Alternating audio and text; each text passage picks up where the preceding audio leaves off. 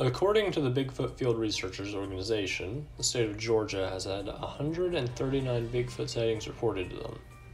The Peach State ranks in the top 10 for sightings and may have produced one of the most compelling Bigfoot photos of the 21st century. Now, background information on this photo isn't all too easy to come by, but it began circulating online in 2013 and is said to have been taken a few years beforehand.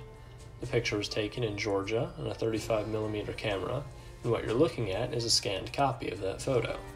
I unfortunately can't find anything on whether the photo was taken from a bit of a distance and this is zoomed in, or if the picture really was taken this close up. There's some fauna surrounding whatever's shown, but it's hard to get a sense of scale.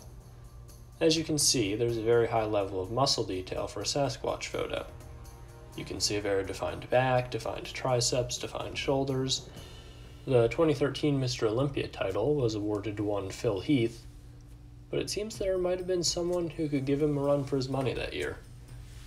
Now, why the photographer had a 35mm camera on hand isn't known. The Patty film was shot on what was intended to be an actual movie shoot, so the presence of high-quality filming equipment would make sense. Here, there isn't really an explanation as to why he had that camera. As far as my thoughts on the photo go, I'll say I believe that there's a very good chance that this is the genuine article.